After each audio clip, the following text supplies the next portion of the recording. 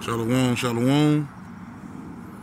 Before I get started with this lesson, I would like to give all praise, honor, and glory to Yahweh, Bahasham, Yahweh Shai, Bahasham, Harakah, Kodash. Double honors to the apostles and the elders, a great millstone who teach and rule well. All right. Love and salutations to the Akims and the Akwah, who continuing in the faith, who are the first fruits of the kingdom. Okay. Yahweh is the true name of the Heavenly Father. Yahweh Shai is the true name of the Son of the Most High, the Deliverer. Okay, what Yahweh means, He is, He to be. Yahweh. Yahweh Shai meaning He saves, He delivers. Okay.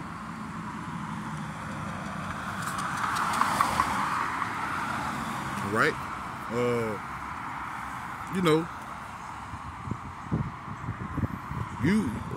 When you come into this truth, you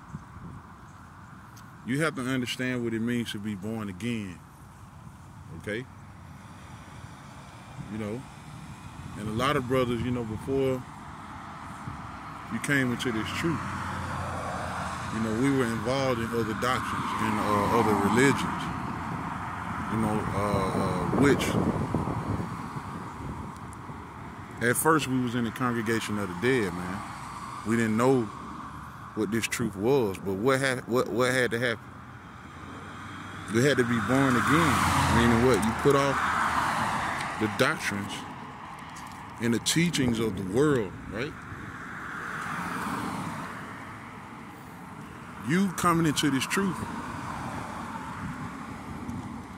separates you from the world. Okay? This is why the world's so destroyed, because they don't have the right doctrine. Okay?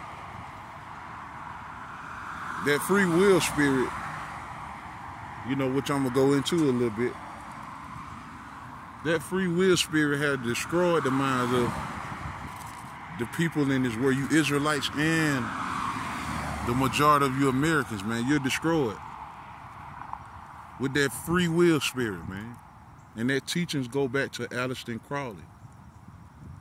That free will spirit, man. Do as thou will. Okay? When you adopt this truth, the Lord call you out of the world and bring you into the truth. That free will spirit is out the window, man. Okay? You have to be born again in order to enter into the kingdom of the Most High. And Nicodemus, I'm going to get into that. Let me get that.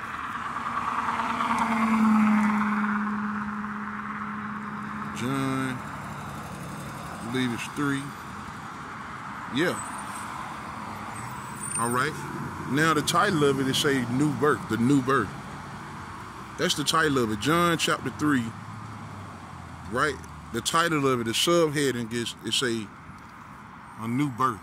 Okay. Okay. Now what this is talking about, it ain't talking about you being actual born through your mother's womb again. Through your mother's womb, okay? That's what Yahweh Shai relayed to Nicodemus. Nicodemus didn't understand. And a lot of times when the Lord said parables, right? The people didn't get it. The Lord had to break it down, tell them, I'm going to start at verse 1, John 3 and 1.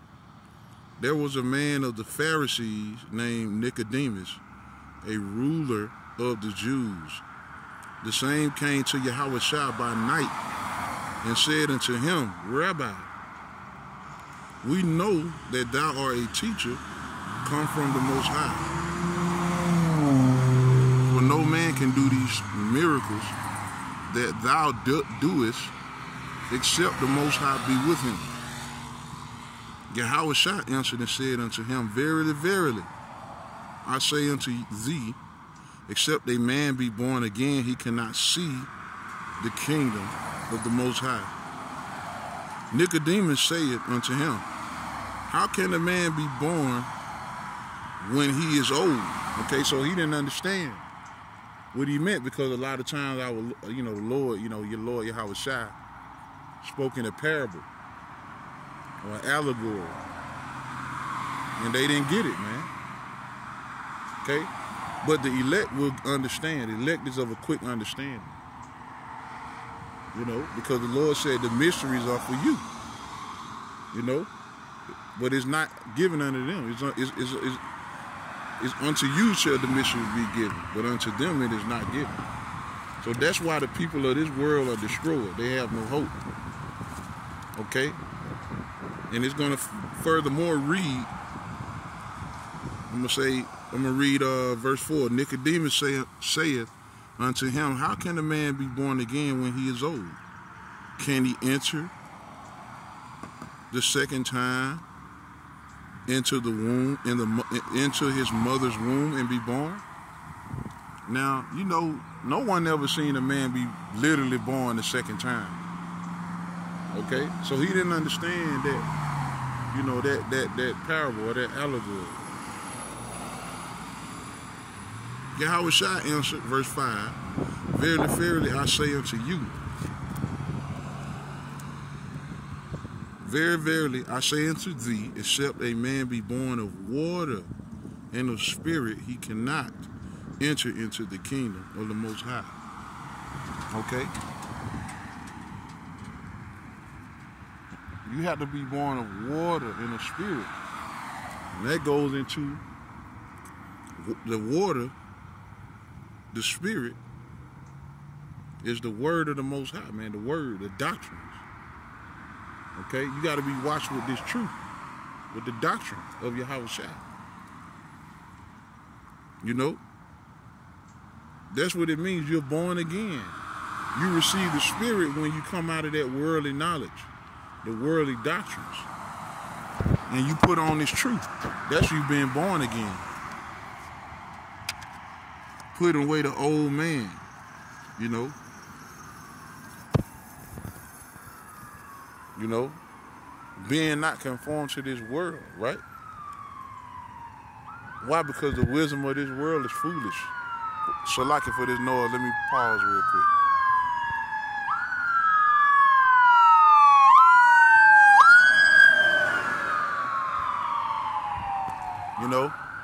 You know, understanding that you have to put off this worldly doctrine, this worldly knowledge, man. You know, and put on this truth is the understanding of being born again, man. Because the doctrines of this world destroy you, man. That's why the majority of Yasharallah, Israel, is destroyed because of the doctrines of this world. Right? The doctrines of this world defile of you. Okay?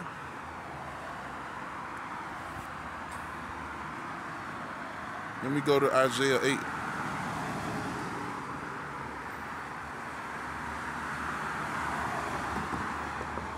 Isaiah 8 and 20 speak to the law and the testimony. If they speak not according to this word, it is because there is no light in them. Okay? The men of the Lord, right? The elect are the ones who are going to have light. Light is sown for the righteous. Okay? Because you was with him from the beginning, the elect. Light is sown for the righteous. The understanding of this truth, right, is the light. Okay? The truth shall set you free, right? Okay? You're going to understand this truth. You're not going to be defiled by women, which women represent the other doctrines of the world. Okay? You ain't going to put on the doctrines of the world, right? You're going to be likened unto a virgin in the eyes of Yahweh Shem Yahushua because of this truth. The understanding of this truth keeps you sacred, keeps you holy, keeps you set apart. You know? If you don't have this gospel, if you don't have this doctrine, if you don't have this, you know, if you don't speak according to this word, it's because the Most High didn't give it to you. And again, this is why Israel is so destroyed. Because they clinged on, and it's all the Lord's doing, man. The deceiver and the deceiver is here. Okay? This gospel can't enter into a malicious soul, man, a wicked soul. That's why they reject it. Okay? Let me get a precept real quick.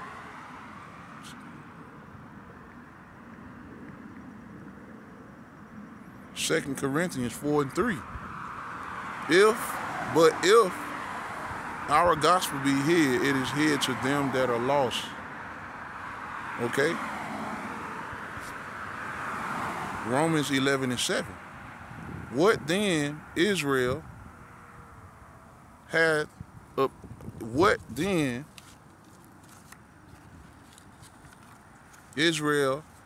not obtained that which he seeketh for.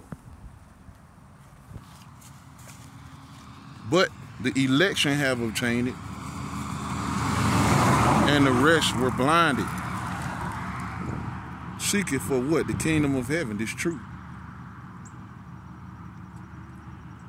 Okay, the fact that that's the beginning phase of the kingdom of heaven is that we'll wake up and understand the truth. What the truth is. The Lord waking you up out of darkness. You know, waking you up out of that spell. Because that's what the majority of these people are under, a spell. But the Lord brought you forth into the light out of darkness.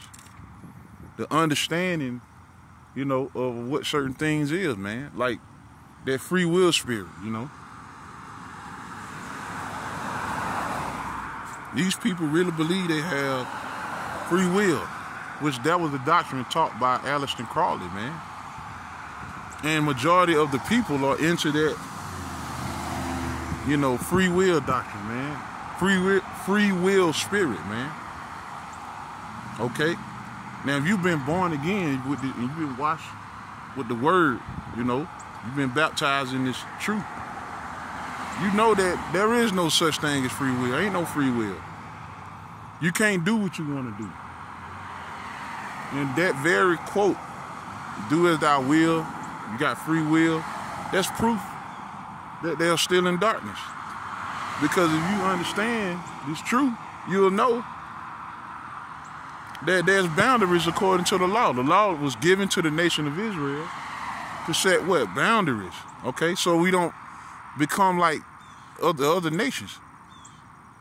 This is why the nation of Israel, the ones who ain't got the truth, that are part of our nation, they're likened unto heathens. They're likened unto being uncircumcised. You know, they don't know the law. And they eating what the hell they want to eat. They committing all kind of adultery with no, you know, with no conscience of knowing this truth. Okay, uncircumcised. Meaning what? You know, you uncircumcised, not knowing the law. Not knowing that there's boundaries being set. Hell, not, you know, just knowing that who we are, Yasharahla. We're a set apart nation. You're walking in darkness if you believe every nation is the same, equal. You know? That's a heathenistic mindset, man. Yasharahla is separate from the other nation. You were meant to walk in these laws and statutes and commandments, okay? And stay in them and teach them to your children. Okay? That free will spirit, man. When they don't understand everything, everything was predestined. The Lord is controlling everything. You know? You didn't have a choice whether you wanted to come to earth or not. That's the will of Yahweh B'Shem Hawashai. You can't stop yourself from being born. You know? A woman can't stop herself from being pregnant. You know? Israel couldn't stop the curses. Esau can't stop his destruction from coming. The fact that the very fact that the prophets are on the highways and the byways, that's not of their own will. Even being born again, that was not of your own will. You can't wake up and say, Hey man, I want to be born. I want this truth. I'm gonna decide. I'm gonna follow God today. No. It was set up from the beginning. You know, and there's scriptures on that, man. There's scriptures on that. You know, that free will spirit destroyed the majority of the people.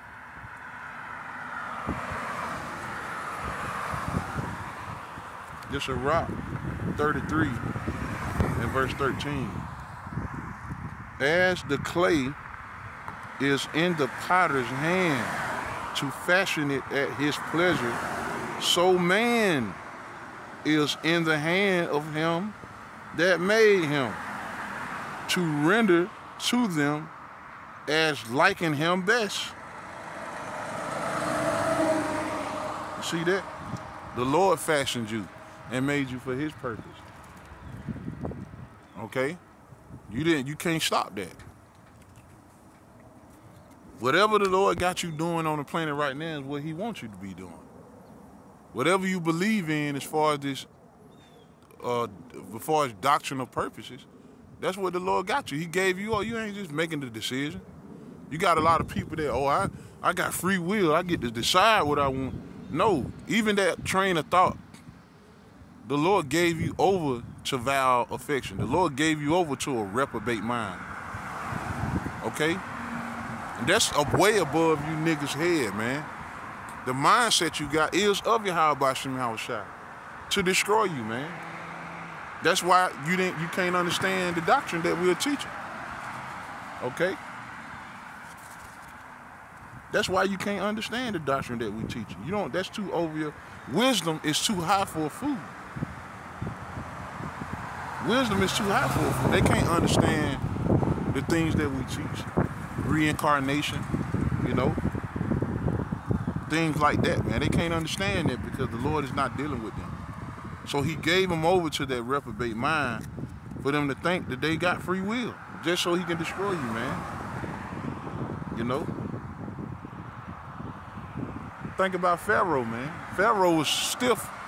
He was proud. He was stiff-hearted, man. The Lord hardened his heart. He wasn't stiff-hearted because the Lord hardened his heart, man. To do what? Show his power. That ain't free will. That ain't free will. He couldn't decide. If it was up to Pharaoh, he'll have us in the captivity to this day. But guess what? The Lord, delivered us out of the hands of Pharaoh. And he gave him warning. But the Lord already knew that he was going to harden his heart because he was the one that doing it. To show Israel, to show his might. To show the other nations around them, so they can hear about the Lord and his name. Because when we went out of Egypt, all the other nations, they heard about that, man. That was the Lord's purpose. And the Lord's going to do that again on a way higher level so his name will be magnified, man. And the other people, they going to hear about it, man. The other nations going to hear about it again. This Romans 9:17, for the scripture said unto Pharaoh, even for this time, even for this same purpose, have I raised thee up, that I might shew my power in thee. You see that? That was the purpose. So the Lord would show his power. And that my name might be declared throughout all the earth. Exodus.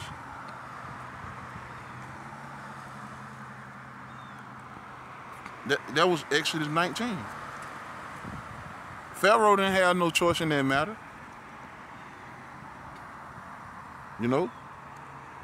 Pharaoh didn't have no choice. He even chased the children of Israel to the sea that he can put us back in there. But guess who caused him to run to the sea? He got all those chariots and chased behind it, chased behind the children of Israel. The Lord put that on his heart so the Lord can, show that great miracle so his name will be magnified. Okay? The Lord brought war upon Pharaoh. The same thing he gonna do with Esau, Edom. Okay? The same thing he gonna do with Esau, Edom, man. All things obey the Heavenly Father will, man. You know? All things obey the Heavenly Father will.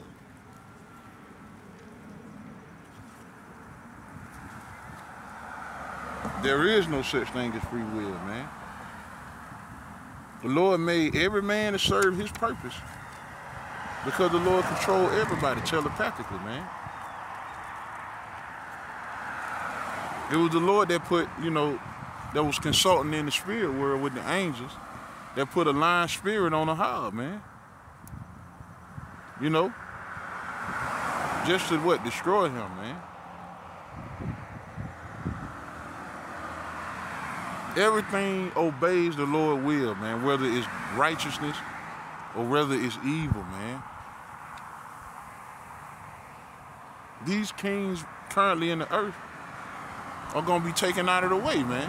Esau, Edom, the current kingdom. You got, you know, the Edomites up there in Russia. You got the Edomites who ruling over here in the West. You see? The so-called white man, the Europeans, which they go back to Edom. They're the nation of Edom. The Lord has put that proud spirit on him, man. I'm going to close out with one more scripture, man. To harden his heart, right? He gave him a military. He's strengthening Esau with a military, man. Just so at the end that he'll come and blast him, man. Yahweh Shai is going to come blast him away, man. And the remaining of them shall go into captivity. And through the elites, they're going to birth the rest of the Edomites that die on this side. Okay? That's the Lord. I'm going to prove it. That's the Lord's will. And I'm going to close out, man. I ain't going to be long-winded. And Lord willing, this lesson is edifying. And it's Salakia for the noise, man. You know, just trying to do the video to the best of my ability. You know, when you start to teach, all that noise, you know what I'm saying? I ain't seen a car all day, but all of a sudden, you know, the cars want to come up and down the road. But guess what? We do this for edification, man. So we got to suffer through this. All right? Revelations chapter 17 and 16. And the 10 horn which thou sawest upon the beast, these shall hate the whore. Who is that whore? The whore is America, man. That's a mystery. And shall make her desolate and naked, and shall eat her flesh and burn her with fire. Okay? America allies. That's, you know, they're going to take part of the destruction of America. They're going to shoot missiles on this place. This is the point, man. Verse 17. Well, the Most High have put in their hearts. Who did? The Most High did. The Most High have put in their hearts. Your heart goes back to your mind, your La'ah. To fulfill his will and to agree and give their kingdom unto the beast until the word of the Most High shall be fulfilled. You see that? The Lord have put in their minds to do what? To make war against each other, to fulfill his will.